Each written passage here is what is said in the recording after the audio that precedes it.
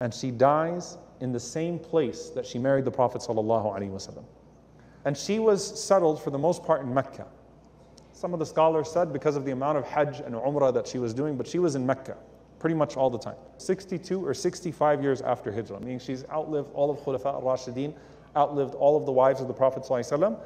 She got sick. She said, the Prophet ﷺ told me that I'm not going to die in Mecca. So she goes to Siraf, and they take her to the exact location of the greatest memory of her life. When she married the Prophet ﷺ, 65 years prior to that moment. And that was still a place that she was tied to. SubhanAllah, you talk about like the Prophet ﷺ entering into a person's life. And she remembered that beautiful moment where the Prophet ﷺ married her, and she dies in the same place that she married the Prophet ﷺ.